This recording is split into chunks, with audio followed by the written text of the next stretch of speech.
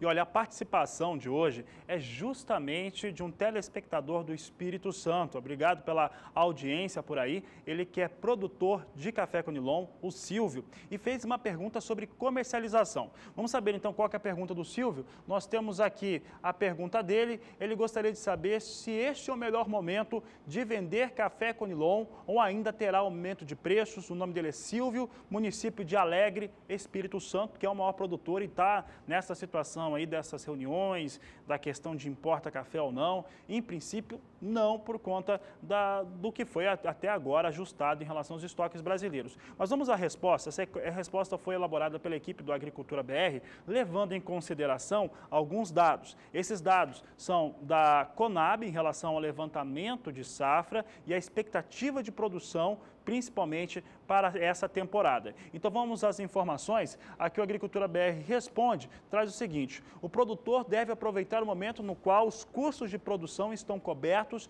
e a boa rentabilidade. Basicamente é o travamento de valores. A partir do momento em que alcançou o valor que dá rentabilidade, cobre os custos, é um bom momento para negociação. Tá? E esse momento nós ainda vivemos aqui no Brasil.